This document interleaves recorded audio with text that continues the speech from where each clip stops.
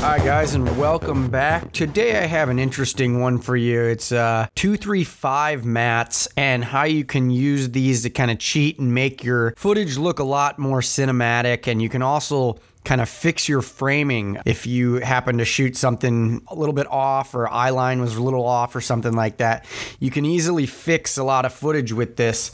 Here's a few examples of things that I've done where I use a 235 mat, mostly stuff that needs to look more cinematic. All right, guys, so here we are in Premiere. You could do this in anything. You could do this in Final Cut, in Avid, in After Effects, as long as there's multi-tracks and you can adjust the X and Y axis. So I have a bunch of clips strung out here, some clips from an old music video, and then a couple stock clips here. And let's go ahead, and this 235 mat, you can get this, you could search it on Google Images. You can even find ones with transparent backgrounds, 1920 by 1080 or even 720, whatever size you're working in. It's easier to go larger and then size it down if you want. All right, so this 235 mat, let's grab this and let's drag this out on top of our footage here. And let's just extend this over all of our clips. One of the advantages of this is reframing your footage. So you can easily adjust the y-axis, and it gives you a lot of latitude, or I guess it would be longitude in this case, to adjust your frame along the y.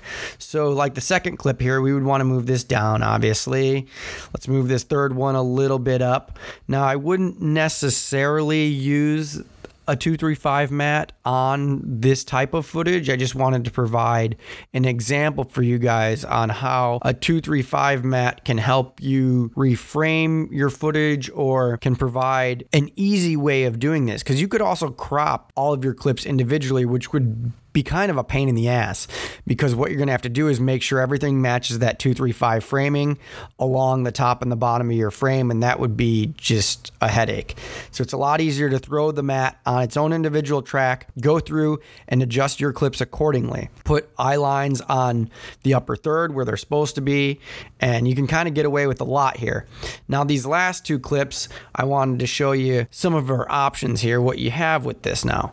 Now, say you wanted this Los Angeles sign on the upper third, or maybe you wanted to add some nice light or lens flare here on the top of this lamp, and you wanted that in the shot. But maybe not. Maybe you just want that out of the shot and you want the LA sign to be the focus of the whole thing. You can do that.